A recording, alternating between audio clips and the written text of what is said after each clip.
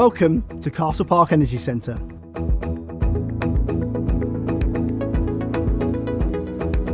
Providing low carbon heat is critical to decarbonising Bristol and the UK, and this is Vattenfall's first purpose-built low carbon energy centre supplying the Bristol heat network.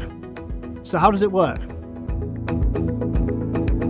The first step is identifying a heat source. That could be air, ground, or, as in the case here, water, using heat from the floating harbour.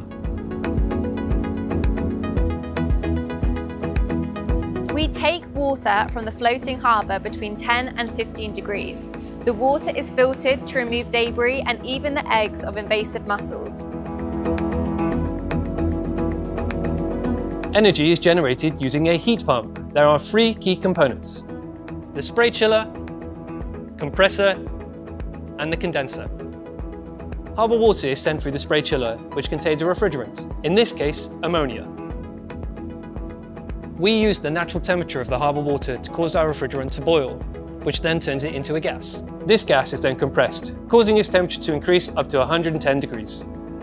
The harbour water is then returned around 3 to 4 degrees cooler than when it was abstracted. We then transfer all of this gas heat energy to a separate body of water in the heat network. The ammonia now returns to a liquid state, ready to be used again, and the acquired heat is ready to be distributed through the city. So, that's how heat is captured and transferred. But how is it stored? And how does it get to homes and businesses? Hot water is held in a thermal store. From here, heat is transported on demand to connected homes and businesses in underground pipes. These pipes are highly insulated, so very little heat is lost on the way. To connect a building, Vattenfall installs a substation, which exchanges heat between the network's pipes and the building's heating system. This entirely replaces the need for individual carbon-intensive boiler systems. We primarily connect new residential and commercial developments, but we can also connect existing buildings, and these are referred to as retrofits, allowing even more customers to benefit from low-carbon heat.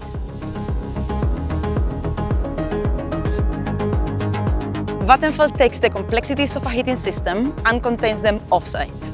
We look after the maintenance, servicing and replacement of the substations. And we monitor the network to make sure the heat stays on. And this is just the start. Vattenfall is investing to deliver low-carbon heating throughout Bristol. By 2030, we'll be supporting the equivalent of 12,000 homes and businesses from energy centres like this. We're already working on new energy centres and underground pipework to expand the network. If you want to know more about Vattenfall and the Bristol Heat Network, please get in touch.